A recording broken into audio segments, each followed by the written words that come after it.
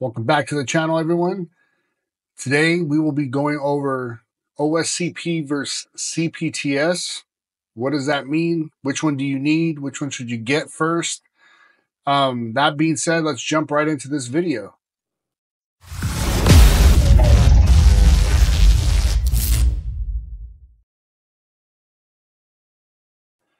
Now, for this video, this is a gray area. Some people might agree, some people won't agree. This one's a bit, I don't want to say tricky, but again, the gray area, right? CPTS from Hack the Box has evolved.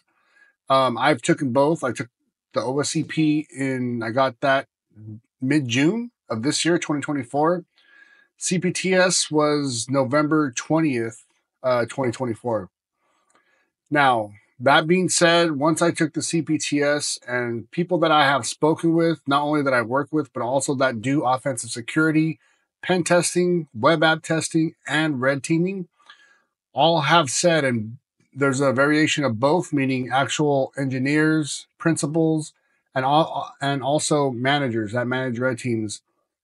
They have all stated that if someone has the CPTS over the OSCP, hands down, they're taking that person with the CPTS. That being said, my experience with the exams, I was more happy, more thrilled, more challenged, and it was a better overall real experience doing the CPTS in my opinion. OffSec had issues with the training, had issues with their environments, the labs, the training labs to get the extra points, the whole nine shebang. And then also, I wasn't affected by this, or I'm not affected by this. You have that offset got acquired. Then they switched over their model to the OSCP plus. The way I read it is you could only get those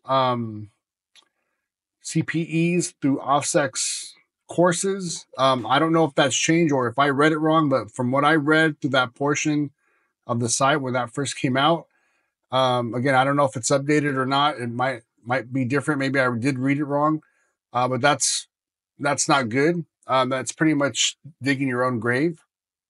Any other organization that does CPEs, whether it's outside of cyber as well, IFMA for facilities, as is, etc., ISC West, or SIA, you could do different organizations, courses, training, seminars, conferences, and get those CPEs to maintain your certs. Now, OffSec pretty much was raising their prices, all that stuff. I don't want to go into too much of a tangent on that, but they wanted to tack into the government section. Now, pretty much, I see OffSec, if they haven't already put the nail in their coffin, they're going to be going to the SANS route. So, depending on how that new organization that acquired them is taking this, looks like they're going to be pretty money hungry, and I see them trying to make up for whatever losses they have with not just Hack the Box, but also TCM and some of the other organizations. Pawn Labs is new and is also really great. Cloud Breach IO. Now you got Vuln Labs. I saw Tyler's videos on that, and I'm going to be getting that pretty soon, jumping on that one. I don't know if they have any certs, but as far as their training material, their labs look really great. So for that being said, I would recommend CPTS and Hack the Box over OffSec.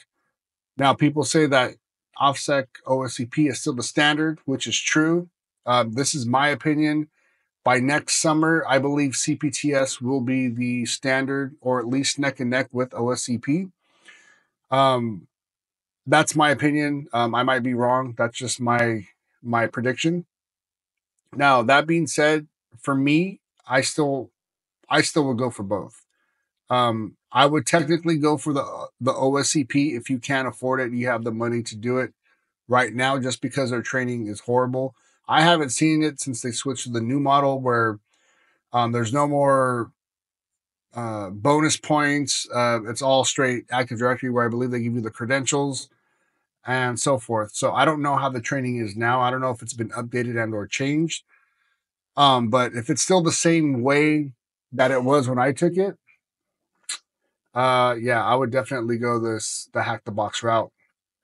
Their training is really great. Everything is in there. I mean, all the stuff that you need is in there, literally. The only downfall, it's not really a downfall for me, even though I thought it would be, is that there's no videos. Um, but other than that, I would say you still need the OSCP. But if you have experience already, like a good decent amount of experience, meaning you could do this stuff pretty much blindfolded, and you have a good understanding. You can explain yourself from not only a tech level but also an executive level. Then I would go for the CPTS, and not I would put the OSCP on the back burner and work towards more of their higher certs, meaning the OSWE, OSEP, etc. from OffSec. That would be my plan of route if you already have that experience and or you are older. Now, if you're older with no experience, then that's a whole different conversation. That's not what I'm talking about. But if I had to choose one right now, for me, um, given my experience, I would have went with CPTS first, not just because of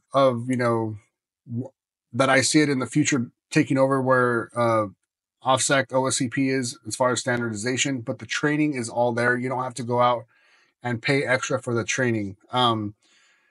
I think it's what 1700 bucks now. So that's pretty much insane for you to have to buy that training, and you still need to go outside and pay more. Whereas Hack the Box is what half that price.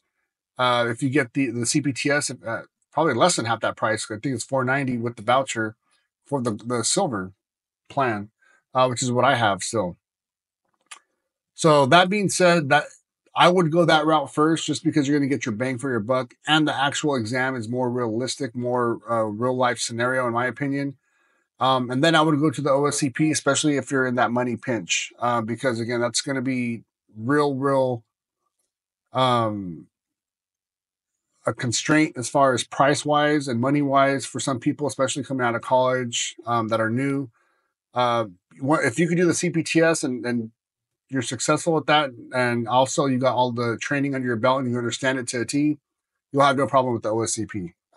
That being said, that is my opinion on the OSCP versus CPTS. I would rate the CPTS way higher, and again, in my opinion, I think it's going to be the new standard by end of summer next year. And also, again, if you ask people that are actually doing this in the job, I'm not saying 100% are going to say it, but I would be shocked if you find that most people would say OSCP is still better than CPTS or any other one as far as a standard exam to get in. I guarantee you most of them will say CPTS. They would take hands down the person with the CPTS over with the person that has the OSCP. And then also too, when you read the job descriptions, yeah, you're not seeing it, but it's weird that most of these people, especially in cyber, are not writing their own job requisitions. They're leaving that up to the HR team and or recruiter or HR business partner. Because I'm still seeing a lot of, even in the tech industry, still seeing a lot of CEH, which makes no sense. I know that's required in the gov, which is a whole different other can of worms. I'm not even going to get into that because I never did IT or cyber in government. Um, that it's weird. That's also kind of alarming for me because there's a lot more certs out there that are needed, especially in offensive security. I still see CRTO, OSWE, OSEP, OSEP, OSCP. But some of the other stuff that I think is relevant that's not on there. So um, that's also something to watch out for. But now, if you that might not make it through HR, but reach out and network with these different managers, especially at conferences, local conferences, B-sides, etc. Some of those DEF CON meetups, because they're going to know what those are as far as some of those other certs. And most of the time, they're going to be looking for people that have those. And that's pretty much your foot right in the door on top interview. And pretty much, you already have that relationship built. So, I mean, it's your job to lose that offer. So that being said, that's my video for OSCP versus CPTS. CPTS all the way, hands down. And again, in my opinion, that's going to be the new standard next year. That might be a far stretch, but that's what I'm seeing, especially with the bang for the buck and the high-end training that you get. Again, no videos, but everything you need there is in the exam, and it's really, really good and thorough, in my opinion. So that's the video for today. Hope you like it, and see you guys on the next one.